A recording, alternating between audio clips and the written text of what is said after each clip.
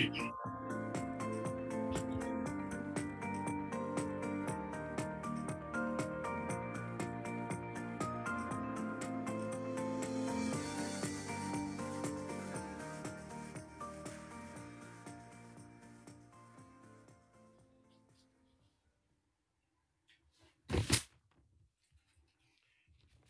morning, good afternoon. My name is Anders Åström. I'm a senior fellow at the Eurasia Center at the Atlantic Council, and I have today the pleasure to welcome you all to a panel on Ukraine's energy future. How can it be secured? We have many big questions around Ukraine's energy. And we have today an excellent panel to discuss it. We have no less than five people.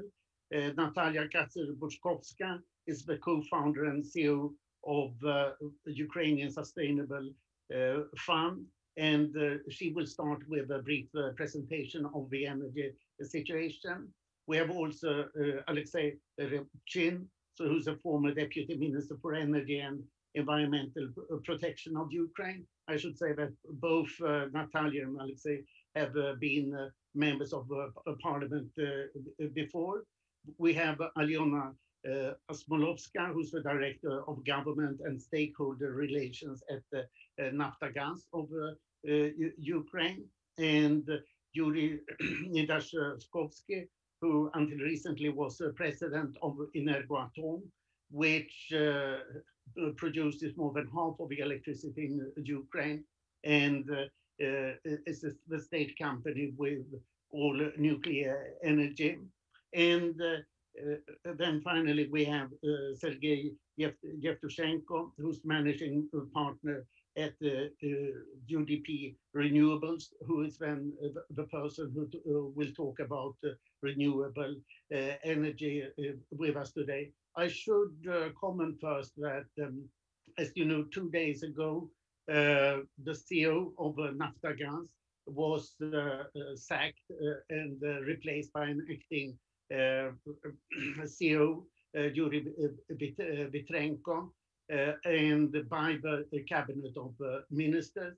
Before this decision, the cabinet of ministers suspended the supervisory board of Naftogaz for 2 days. So this is an ongoing dispute in Ukraine today, but that I will turn to Alyona Osmolovska about later on. But Natalia, let us start with you. Ukraine has substantial energy resources. What is the situation? What are the main obstacles, and what are the main opportunities for Ukraine to maximize its energy production and improve its energy efficiency? The floor is yours. Good day, everyone. Thank you, Anders. It's a big pleasure to present the overview, general overview of our energy sector. I will start with my slides. Can you see it now? So first of all, I would say that I have very difficult task, an easy and difficult task at the same time to have a general picture of Ukrainian energy system. Because first of all, it's very wide topic, and I will try to show you just the key features to have understanding how it looks like and where is the challenge as well as its opportunity. So let me start. First of all, to have a clear picture, first of all, we should understand what is the energy supply in Ukraine structure. So at the moment, we have coal, natural gas, nuclear, oil and oil products, and renewables in our energy, primary energy supply. Almost 29% of our energy supply produced by the coal, And well, the portion of gas is almost 30%, which should be increased because of energy system transformation, and we forecast that gas portion would be increasing rapidly. So what we have on consumption side, actually the numbers is pretty the same, but I would like to point out that energy intensity is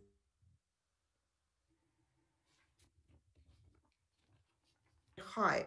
So the highest among European countries and over twice of the world average. So first of all, we should point out that that the energy supply and energy consumption is very inefficient. When we are moving to particular industry in energy, first of all, I would say that coal. Why coal? Because it constitutes 30% of our consumption, and as the production of our domestic coal production declined twice since 2016.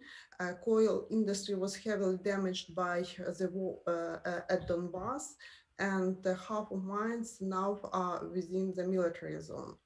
So I would like you to see as a very important thing. First of all, we imported more than 50% of coal, which we need for coal generation, electricity and heat generation. And the second, very important to know that this industry is heavily subsidized. So I will try to show you these figures. You see that the production decline and the subsidy increase more than 3 times, almost 4 times. So now the situation is as following. So we subsidize a generation which should be rid off, and it become more and more heavy for our budget. So natural gas, very important part of our energy system, almost 30%. We expect the portion of natural gas in our electricity energy system would increase up to 2035. It's due to Ukrainian energy transformation from coal to other fuels, more sustainable, less dangerous for environment, and the cheaper fuels. We also expect that the consumption would increase due to the slow economic growth, as well as price on the world market will be going down, so we will have more availability to substitute another fuels to gas. So as you see, Ukraine produced almost 20 BCM. We consume 35 last five years. So we imported 40 BCM from European countries, and due to the lot of reforms in our gas market, I would say we have almost fully functioning gas market. We have gas market price on our gas stock exchange, as well as traders, as well as we also have now market price on household level. And I hope this reform would be saved, and gas market would perform well next years ahead. So gas transportation system, we have a certified gas transportation system, which was unbundled from Naftogaz and now operated separately. It shows very good results of their management, as we actually increased import gas, start using our gas storages and make it commercially viable, as well as interconnectivity, which is very important, increased with neighboring countries, neighboring European countries, as well as we have so-called regional gas hub. So here is a challenge for sure, that our gas transportation system would be run out of gas because of transit contract end in 2024 with Russia. And there is a question, what alternative gas sources we could introduce and how we can utilize it to make it, to keep it running. I will tell it a little bit later. Uh, One another good story is our gas storages, which has a quarter of EU storage capacity, 31 BCM. It's a huge amount for European market, and since 2014, our gas storages are almost full of gas. So international traders, LNG traders, they keep gas inside Ukraine during over the season and sell gas at high season. So I also would love to point out that we have custom warehouse mode enables customers to store gas in the underground storages tax-free for more than 1,000 days, which allows to use this instrument easily and for gas traders. So nuclear, just few figures, because we have good experts here in our panel who will elaborate. We 57% of our electricity generation comes from nuclear. At this moment, we need to have a clear strategy whether we will proceed with nuclear generation, as most of reactors were out after 2030, and it should be decided because after 2050 we will have even or reinvest or to shut down these power units. So clear strategy, and this industry is also very underfinanced. Oil consumption and oil production declined. This is also a big question because it's operated by state-owned company and need to be more efficient. When we talk about renewables, the things are moving positive since 2014 when we unbundle, when we demonopolize this market. So it's the sector is growing rapidly and we have good figures now, but we face the problem of payment of feed-in tariff. We have objective and subjective reason. I think Mr. Yevtushenko will dive deeper into this question. So I would like to devote last 3 minutes to opportunities where I see them and how we could introduce new agenda for Ukraine, US cooperation. First of all, I see opportunities in gas market. We should find a good partnership with in big infrastructure projects.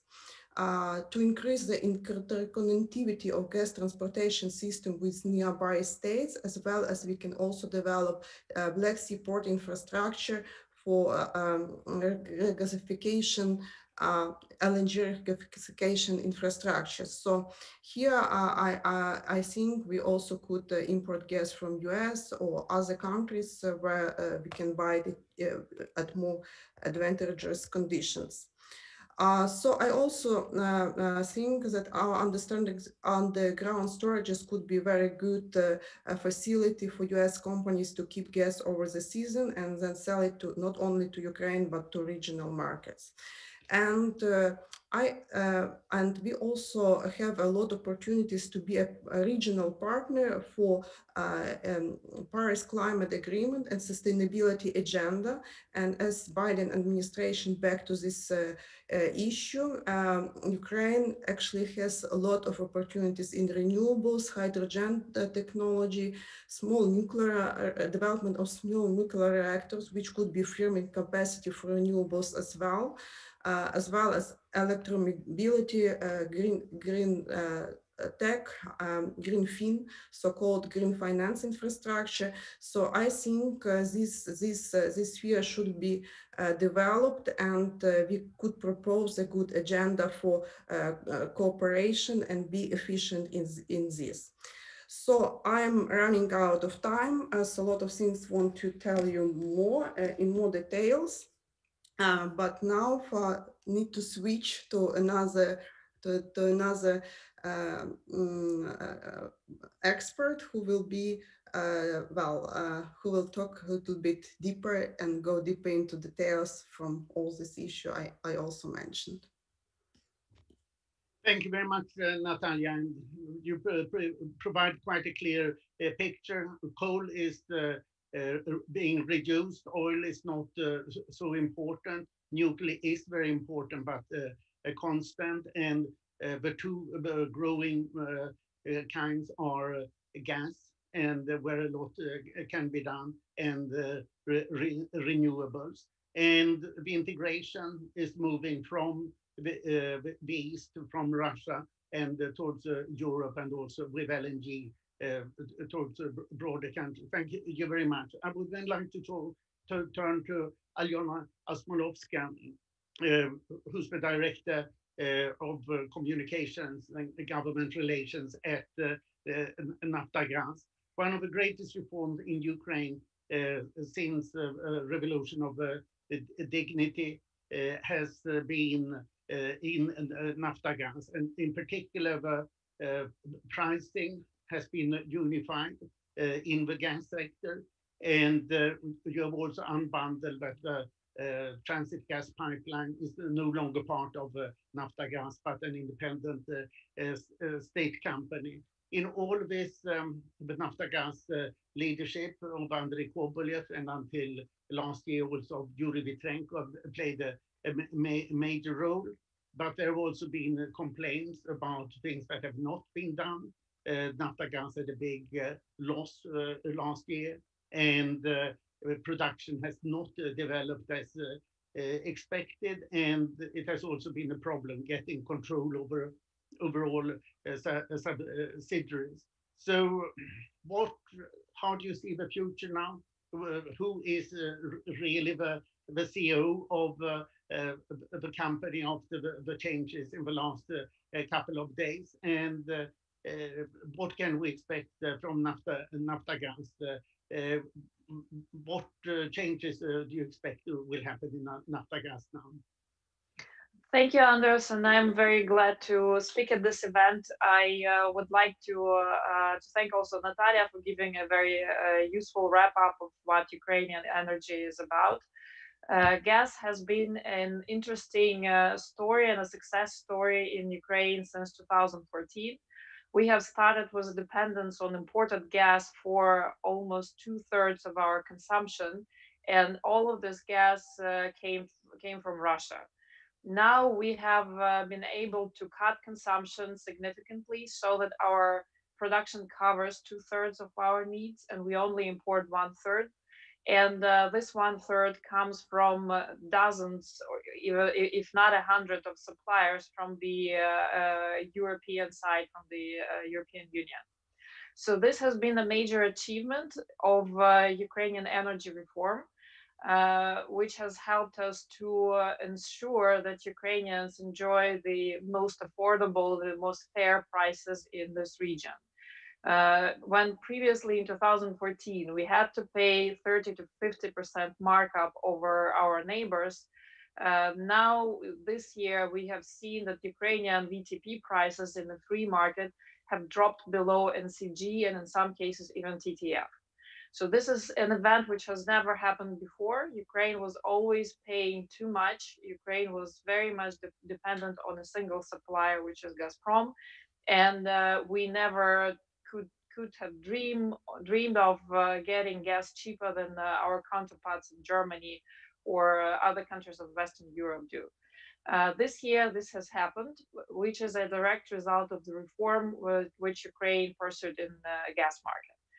The reasons behind this wonderful change in the pricing is that Ukraine has been able to utilize not only its gas transmission system, but also the huge gas storages in the western part of Ukraine. And following two pretty warm winters, Ukraine has accumulated a vast resource of gas in its underground gas storages. So this was the first year, the previous winter was the first year when Ukraine has filled its 30 BCM of its gas storages to almost the maximum. However, we also need to understand that about 10 billion cubic meters of that volume came from foreign traders who chose to store gas in Ukraine, which is a great development for our country because people trust us.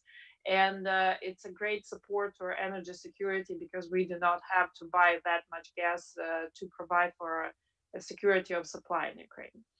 Another major development which happened last year was the fact that Naftogaz has finally been granted access to new licenses, to new major plots where we could develop and search for gas and develop gas projects in Ukraine. Because previously we had two dozens of years basically when Naftogaz was not given new licenses. We still operate licenses which are like for 70 to 50 years in operation, and they are hugely depleted. And that's why this is the primary reason why gas production is not growing the way we wanted it to see it in Naftogaz.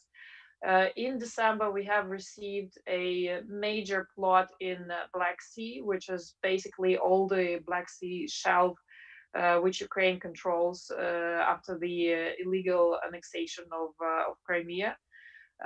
We have also won through a tender four major plots under the production sharing agreements with the state.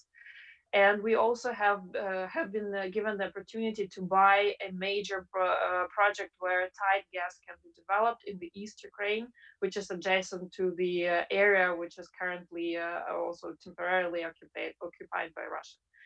So this has been a year for Naftogaz when we received a boost to our ability to develop new resources. And we have been pretty happy with the progress and the pace the company has achieved in this 7 years since 2014. In addition to a very challenging year when we had this COVID pandemic, we indeed have shown a net loss in our accounts for the 2020. However, Naftogaz was able to achieve a positive cash flow, and currently company is pretty strong in terms of financial resources. We have about $2 billion of cash in our accounts, which is crucial for us to start developing the new land plots which we were given by the state and granted through the tenders. And this funding is also very important to help Ukraine prepare to the next winter and make sure that we have sufficient resources in storages to provide gas to our consumers for the next winter. I should say that these the losses which we have recorded for the past year, they stem from the regime, the special regime which is being phased out by the Ukrainian government.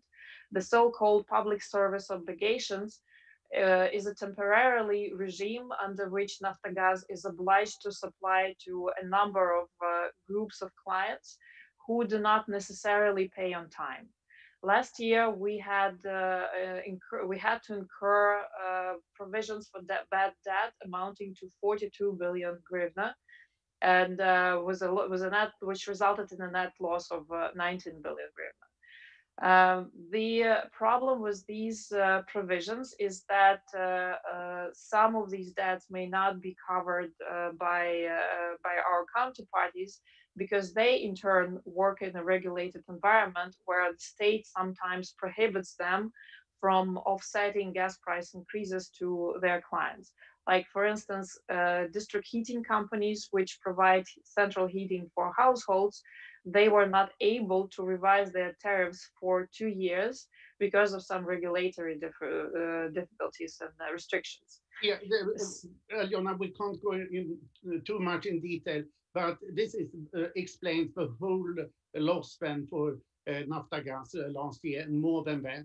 But what do you see now as what will happen with the new management? Could you comment in any way on that? Thank you, Anders. I will try to make my statement shorter. Both the progress of Ukraine in diversifying energy resources and getting rid of dependence on Russia, and the strong financial performance of Naftogaz in terms of cash flow, it has been possible only because we were making progress on the corporate governance reform as well. Naftogaz has been the first company where, through the cooperation with the international financial institutions, we have received the first supervisory board consisting of a majority of independent directors. It has been crucial for reforming the company that our board is there and it acts in the interests of the company the way it should. We have seen a set of decisions made last year, made this week, sorry, which are questionable in terms of how they were made, because effectively the supervisory board has been suspended for a very short period of time because it was not ready to vote on the decision to replace the management. Currently, so legally, we have a new CEO in the company indeed, and that was a decision of the shareholder, and the shareholder has the right to make this decision. However, they also understand that it is very important for the company and Ukraine to show that the company stays committed to the course of having a normal, a reasonable corporate governance in place. Because this is important for both protecting the company from political interference, for preserving these financial resources that we have accumulated to avoid gas crisis next winter, and also for being able to attract international partners into our production and our upstream projects. So thank you very much. I think you've provided us with the answer that we needed there. I should say also, you have a Q&A function on the Zoom screen, and I will read the questions and comments and try to link them into our discussions as we go on. And one question I received was if Natalia's presentation will be available, and Natalia has just allowed us so that we can put it up on the Atlantic Council web so that you can see it afterwards. I would then like to turn to Yuri Levitsky, and I have one specific question to you, and that is Energoatom's relations with Russia. You have generally moved from being dependent on Russia in Rosatom to being dependent more on Westinghouse, the US company with a substantial presence in Europe, but you're still sending nuclear waste to Russia. Will that continue, and what is happening in this regard? So focus only on Energoatom's relationship with Russia, what that will be in the future. Thank you.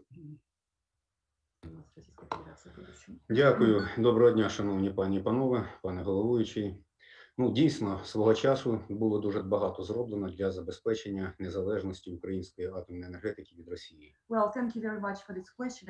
And in the first place, good morning and good afternoon, everyone. Good afternoon, dear moderator. Well, indeed, a lot has been done today to ensure the independence of Ukraine's nuclear energy sector from Russia. В першу чергу це успішно, вона вже згадувалася сьогодні у виступаючих, я би сказав, унікальна для реакторів російського дизайну диверсифікація джерел постачання свіжого ядерного палива. Well, at this point, it is necessary to refer in the first place to the successful, and I'd say very unique for the Russian design reactors, diversification of nuclear fuel supply. And this issue has already been mentioned earlier today. І на сьогодні дійсно приблизно 50% ядерного палива для парку реакторів ВВР-1000 постачається з боку Російської Федерації, 50% постачається з боку компанії Westinghouse Electric. The diversification level we have managed to achieve for today is approximately 50-50. Indeed, 50% of the French nuclear fuel for VVR-1000 reactors is being supplied by the Russian Federation, and the other 50% of the nuclear fuel is supplied by Westinghouse. Більше того, ми навіть пішли далі в цих питаннях. Moreover, we have went further in these issues. У нас експлуатується в нашому парку реакторних установок всього тільки два реактори ВВР-440, але ми і для них розпочали диверсифікацію джерел постачання ядерного палива. Which is more is that our fleet comprises 2 VVR-440 reactors, and we have gone as far as to initiate diversification of nuclear fuel supply for this type of reactors also.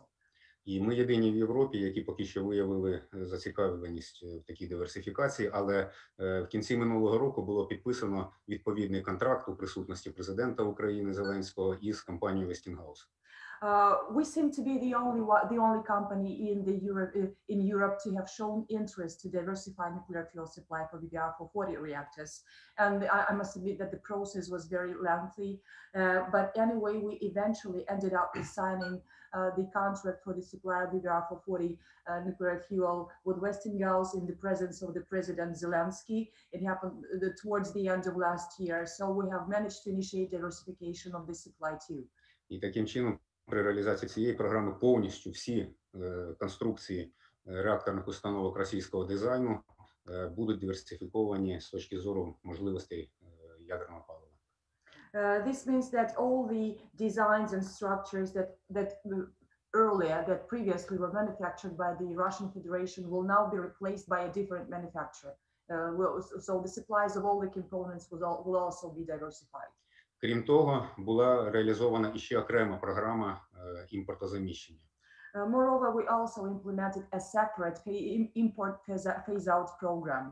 І в результаті сьогодні Енергоатом не закуповує ні продукції, ні послуги російських підприємств, окрім про те, що ми вже згадували, це свіже ядерне паливо в обсягах, що забезпечують приблизно половину потреб українських АЕС, і послуги радіохімічних комбінатів Російської Федерації із тимчасового зберігання та перероблення відпрацьованого ядерного палива. As a result of implementation of this import phase-out program, Energoatom ended up with completely refusing almost all the services and products of the Russian Federation, except for the fresh nuclear fuel, as I mentioned before, and we continue to procure the fresh nuclear fuel from the Russian Federation in the scope as envisaged by our contracts, amounting to approximately 50% of the total nuclear fuel supply, with the remaining 50% being supplied by Westinghouse.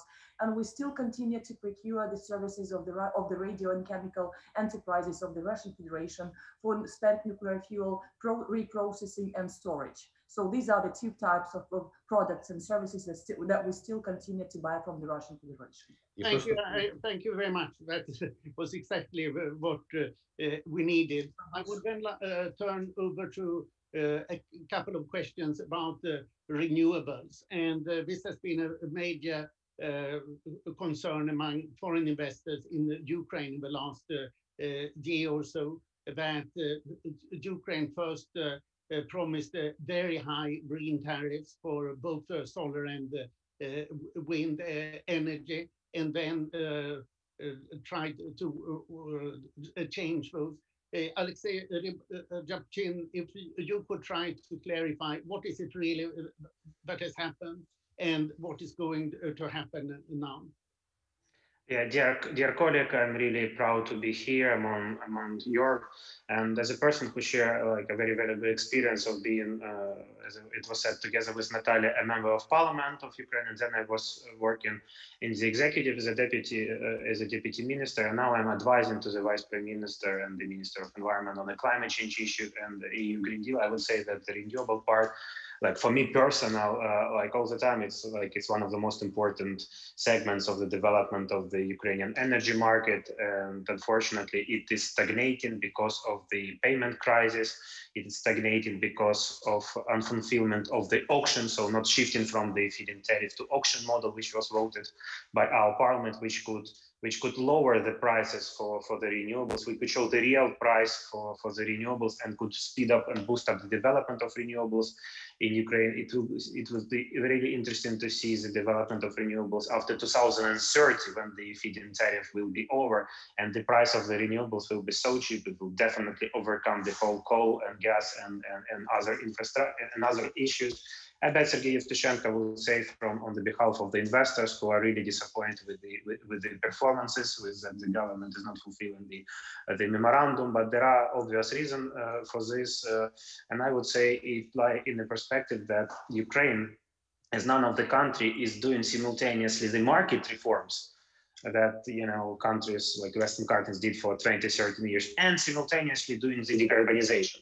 So when you do these two stuff simultaneously, when you're trying to decarbonize your market, not having the fully functioning market, you will see these kind of failures that we now have in Ukraine, But also I would kick out like a couple of arguments in regard to the climate change, which is a really big question in Ukraine.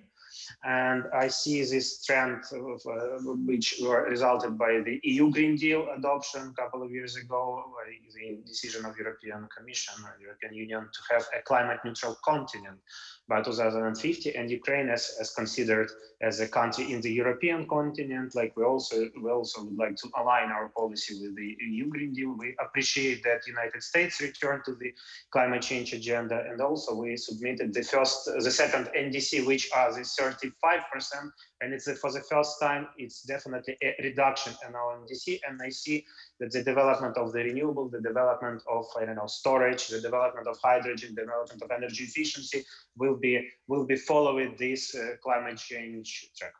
Yeah, but Alexei, what is happening with the payment crisis for the renewables?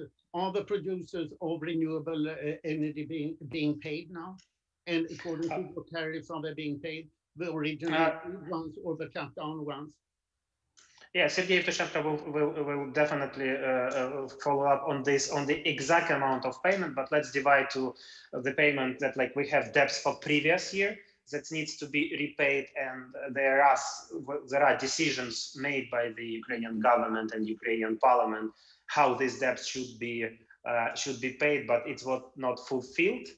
But we have another problem that like there are new debts, and we do not have resources to cover these new debts for payment, except the increasement of the price for the electricity market, which is dramatically unpopular, not only Ukraine, but yes, not in every single country. And we have a new minister finally appointed yesterday with a constitutional majority, and the Ministry of Energy, which is facing like dramatic crisis in many spheres, like renewable, electricity market, gas market, like coal, climate change, a lot of stuff that needs to be done. And the ministry was without this. I do hope it will be solved. It's unresolved. And we don't know how it will be solved for the time.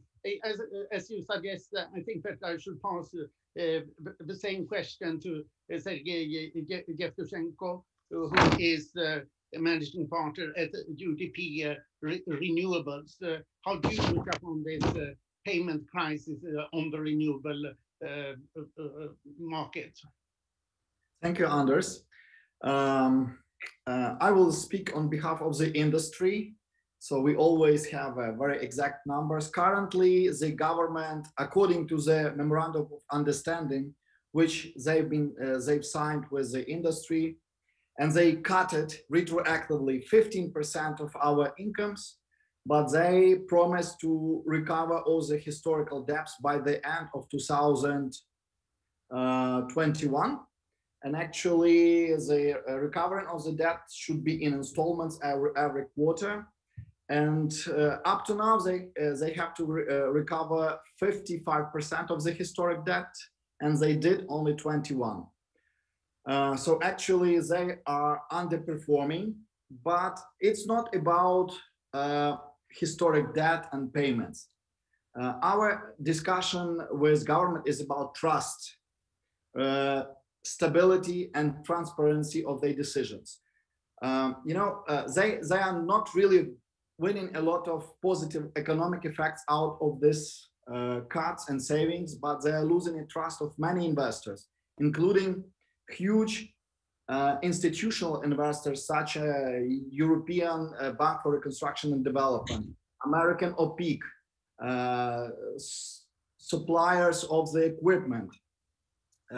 All those risks would be included in the future prices, and the risk profile for our country would be reviewed, and we would be perceived as a risky destination and risky country to do business with. It will mean that we will have a more difficult access to a capital, short-term loans at higher interest rates, which will lead to increased levelized cost of energy, and we cannot get best prices at the future auctions. So this is a sequence of action, sequence of trust, and with this, With these obvious violations of the investors' rights, government is losing the trust and increasing the future burden, the future fiscal check for energy production. I have to say that renewables, which are currently constituting 7.5% of energy mix and 8.5 gigawatts, are the only new fleet which was added to Ukrainian production capacities over the last 30 years. I do not remember any large-scale governmental project which was executed in the last 3 decades. So renewables attracted 20 billion US dollars. Renewables added 8.5 gigawatts of brand new 25 years long capacities to our energy mix and refreshed it significantly.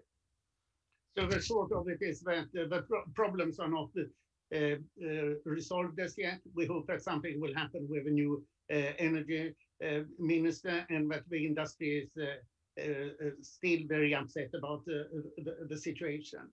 I would then like to turn to Natalia and ask you specifically, got here a question from somebody anonymous about that Energatom sells electricity significantly below market prices, and I have another question that Centroenergo also sells electricity below market prices, and that this leads to losses. Can you explain this, Natalia, what is happening with the electricity prices, why these things happen? Well, it's a very good question. As we just enacted law on electricity market in 2019, and it's not implemented yet, fully implemented. So market has very big inefficiency, still has inefficiency. And well, the influence of big monopolists is still substantial. So on the systemic level, I would say that this is the problem of market functioning, but there is also a lot of subjective reasons behind these price differences.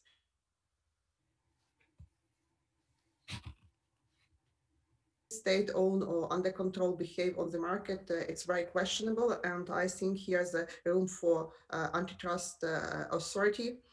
As well as deep analysis of this issue, but it leads for sure to make Energoatom, who is producer of the cheapest energy resources, run of funds and brings company to debts, which is not only market issue but also the issue of energy security as well. Thank you very much.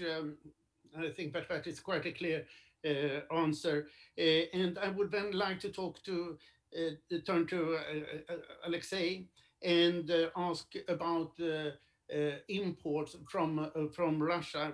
We talked before with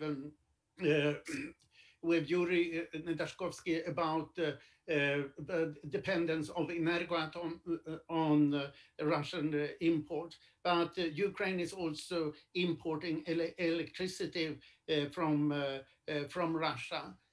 How can that be the case, given that Ukraine is in war with Russia, and how can that be accepted?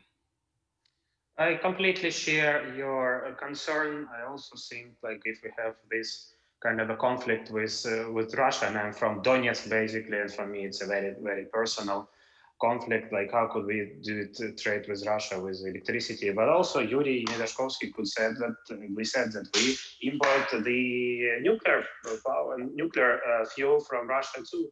We import diesel and petrol, so we're highly dependent from Russia, and this is why I'm working with the Vice Prime Minister on European integration to integrate Ukraine into NCE, the electricity network of the European Union, in 2023, to disconnect from a energy system from Russia and Belarus, And will be the best way for decarbonization of Ukraine, our Euro integration, and will be the answer for our climate change fight and also for our renewable production. We will be able to sell this electricity to Europe. We will be able to sell more decarbonized electricity to Europe because currently we're selling more, coal-fired plant generation from Lviv Oblast that is connected through the Bushtin Island. But this will allow our Energatom to have additional fund. This will allow us to balance with the European network and to sell more renewable. And this will be the key for us. This is why we're working hard for this to be happen. And this will be the next battle to see, like with the Gazprom, with Naftogaz on our gas transit. This will be the next battle to see how Ukraine is trying to de-link with Russia to integrate more to Europe. And as I said, like for me, it's also an important factor of the climate change and the Green Deal into the decarbonization and building a proper climate governance architecture, integrating, the carbon pricing, integrating more renewable or more green, let's say, initiatives, because we have feed-in tariff. Unfortunately, it failed to be paid. Our members of parliament voted for the green metallurgy, so to support the metallurgical production that is, okay, they voted for this. We have the lifting up the NDC, the VAT for the electric vehicle, and Ukrainians has more electric vehicles than Russia and Poland altogether. We have energy efficiency fund that stimulate decarbonization, and we need to have more of this initiative. And recently, the Minister of Energy of Environment spoke with climate change envoy John Kerry on the NDC, and we do hope that the United States will, together with the European Union, support the climate change fund, which might decarbonize Ukraine and lead to a more green and clean Ukraine. This is our intention. Very good, Alexei. I would also like to ask you about the reform of Oblinergo. Several of the Oblinergo have rather dubious owners. And what role do they actually play? I presume that Alexander Babakov is still owning a large number of Oblinergos, and he's sanctioned at least by the United States as being one of the main culprits for the Russian illegal annexation of Crimea. How can such a person still own Oblinergos in Ukraine, even if he denies it and owns it through offshore companies?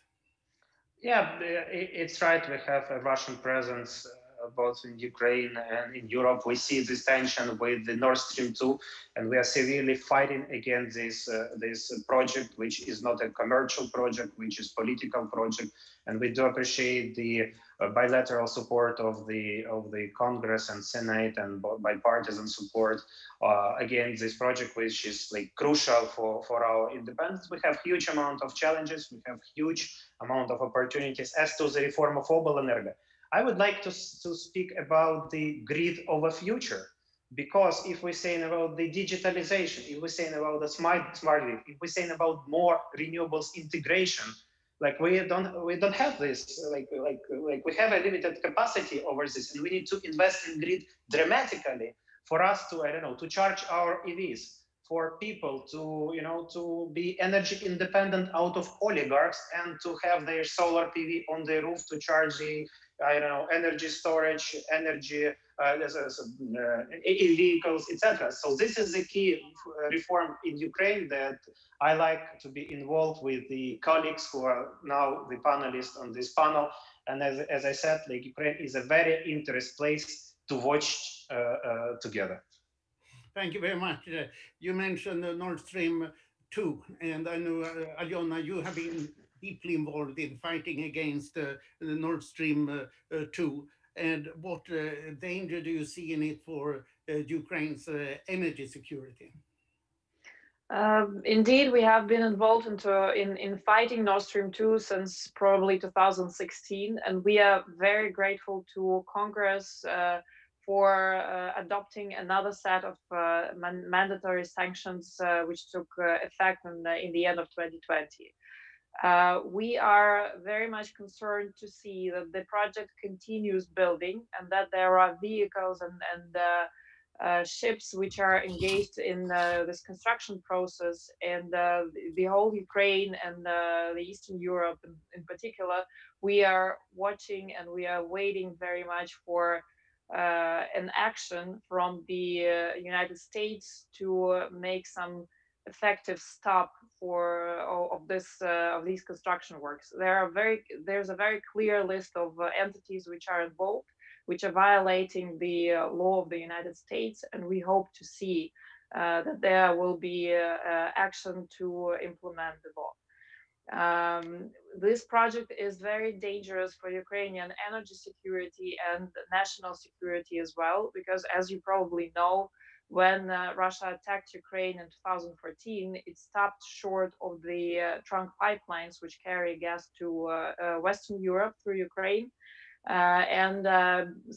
As long as we have transit, reasonable amount of transit through Ukraine, this serves as an additional protection for us from the escalation, the military escalation from the Russia. That's why it is very important that the powerful countries which protect democracy around the globe, that they take action.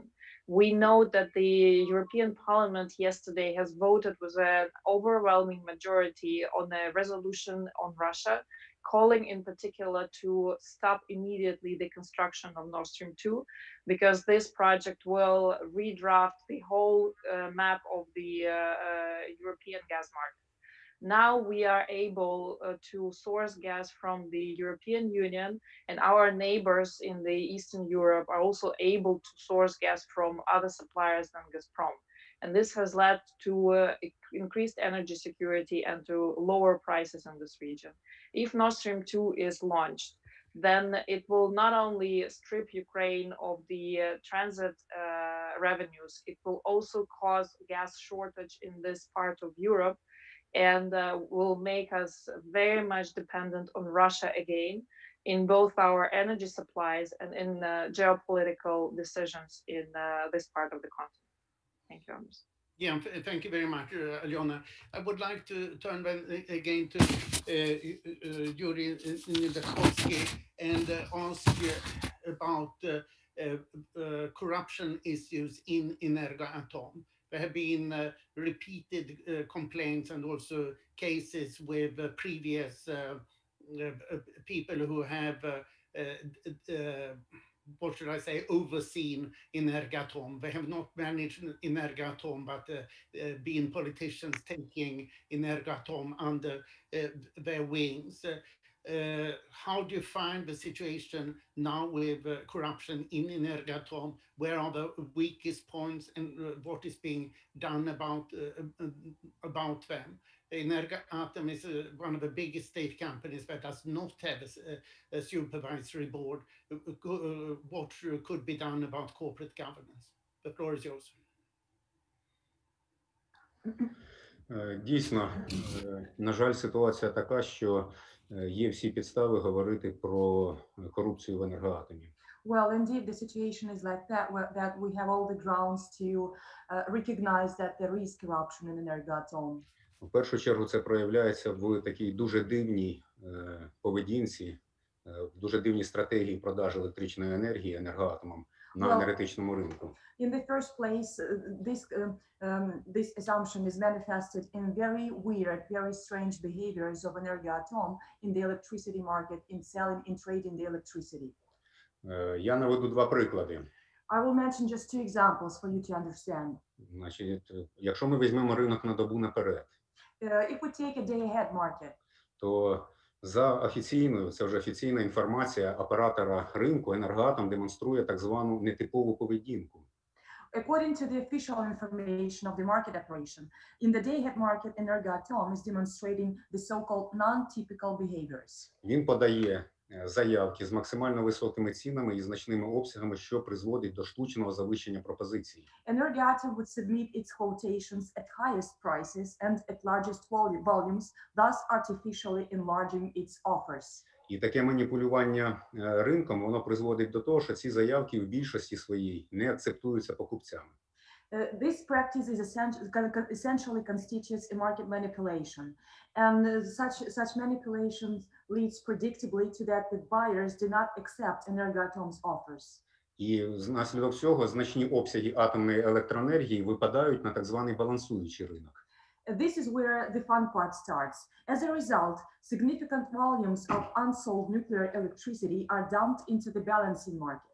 І там уже дешеву електроенергію, атомну електроенергію вже з дисконтом з балансуючого ринку купують окремі групи трейдерів. And this is where the unsold nuclear electricity is bought up by a group of traders at very reduced prices. Які пов'язані з дуже відомими в Україні олігархами. And such group traders are related, are attributable to very famous Ukrainian oligarchs. А в результаті Енергоатом отримує оплату своєї продукції суттєво нижчою ціною і з запізненням там на місяць і більше. As a result, Energoatom receives payments for its product, for its commodity at reduced prices and at very extended periods of time. Like Energoatom sells electricity today and receives the payment in a month or even in two. А якщо ми говоримо про ринок, якщо ми говоримо про ринок, sorry? Что можно делать по этому поводу? Как можно это остановить? How can you stop it? Ну, я ще хотів би сказати, що те ж саме стосується і ринку двосторонніх договорів, де Енергоатом просто продає вдвічі дешевшу електроенергію, ніж ринкова ціна. I just wanted to briefly mention that the situation is very much the same in the bilateral contracts market, because Energoatom enters this market and sells its electricity at a price twice as cheap as the average market price and twice as cheap as the price of other traders in the market. So the cheapest electricity is the one produced and sold by Energoatom. А відповідаючи на ваше питання, що тут потрібно робити, ну тут потрібно працювати щонайменше за двома напрямками. And answering your question, what one can do here, well, I believe there are at least two directions and two areas that we need to address. Перший напрямок і робота в цьому напрямку ведеться, це вдосконалення самого ринку електроенергії, вдосконалення законодавства в цій галузі. Well, the first area, and this is where the efforts have been extended, is the improvement of the very organization of the electricity market, improvement of the legislative basis that regulates the operations of the market. Ну, зокрема, це стосується, наприклад, впровадження системи моніторингу операцій на ринку, так зване REMIT. Well, in the first place, it is attributable to the introduction of the market operations monitoring system, the so-called REMIT system. Це стосується впровадження закритих і безперервних електронних аукціонів з найкращими європейськими практиками, які будуть сприяти і прозорості, і ціноутворення, і унеможливлять саму ситуацію зговору. It also implies introduction of closed and continuous auctions, thus adopting the highest European standards. This practice will help us to ensure transparency in the price building and to eliminate any collusions among the market participants. Ну і звичайно ж, другий напрямок це треба взагалі подолати корупцію у самому Енергоатомі. And area number two that we need to work is Energoatom as such. This is where we need to eradicate corruption. В Енергоатомі потрібно впроваджувати сучасну систему корпоративного управління. We need to implement the state-of-the-art system of corporate management in Energoatom. Статутом Енергоатому, який недавно був затверджено урядом, передбачено формування наглядової ради. The Energoatom charter that was approved by the government of Ukraine not so long ago envisages establishment of the supervisory board. І від того, наскільки якісно будуть підібрані члени наглядової ради, дуже багато залежатиме від можливостей успішного подолання корупції в Енергоатомі. And the very possibility to eradicate, to overcome corruption in Energoatom is heavily dependent on the quality of the cadre, of the personnel to be elected on the supervisory board. Hopefully the membership will be high quality and high professional. This is the only chance for us to overcome the corruption.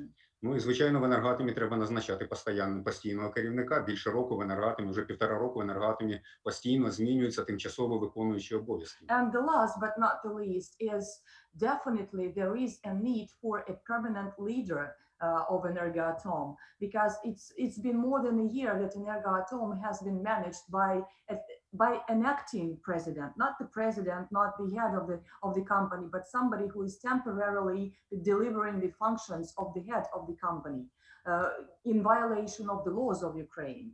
Я Thank you very вважаю, що much. всі We депутати need цілком to, подавати. And I do we believe are that on time. But if I summarize your answer, it is make the market truly open so that it functions to get the electricity prices right, and improve corporate governance with a strong supervisory board, and appoint competent management that are there stably. For the last minute, Sergei Yevtushenko, I would like to give you 1 minute to tell what is the most important that needs to be done today in Ukraine to promote green energy. Thank you, Anders. First of all, stability, long-term legislation, which doesn't change every half a year, transparency, de-risking of doing business in our country, honoring the memorandum of understanding with the industry and covering all the debts. And the basic formula for success is lower risk, lower cost of capital, lower electricity prices for the final customers. This should be understood for every person who's in charge of this industry. Lower risk, it means better predictability. Thank you very much, Sergei. I think that with these words, you summarized the whole session that we have had here very well. And I would like to thank all of you for participating in this panel discussion. Thank you very much and have a nice day. Thank you so much. Thank you. Bye-bye. Thank you. thank you so much. Have a nice day.